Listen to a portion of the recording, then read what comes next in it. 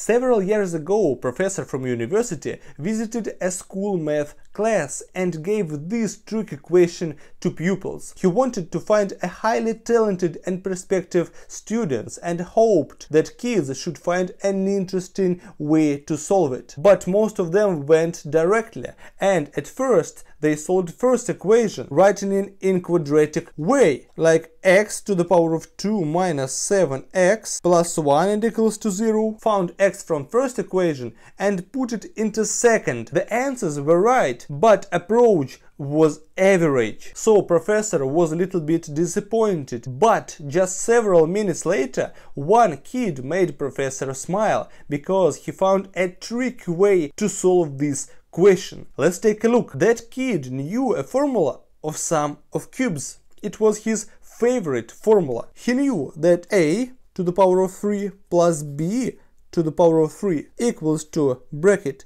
a plus b times a squared minus ab plus b squared. So, using this basic formula, we can write x to the power of 3 plus 1 divided by x to the power of 3 equals to bracket x plus 1 divided by x times x squared minus 1 and plus 1 divided by x squared. Very good. First bracket, we already know this value, x plus 1 divided by x equals to 7. But what about second bracket? Second bracket is strange, but it hints us about full square.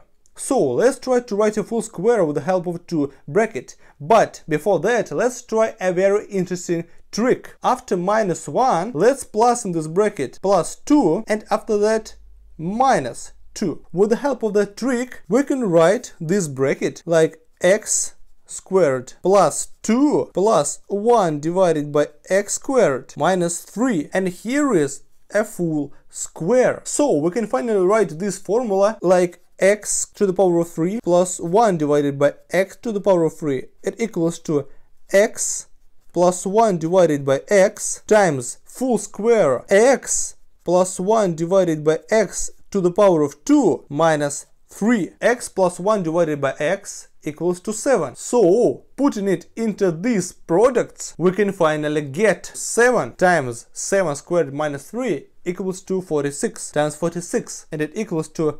322. How do you like that? This way is much more clever than the first one, isn't it? I hope, guys, you enjoyed this method. Have a good day, and I'll see you in the next video.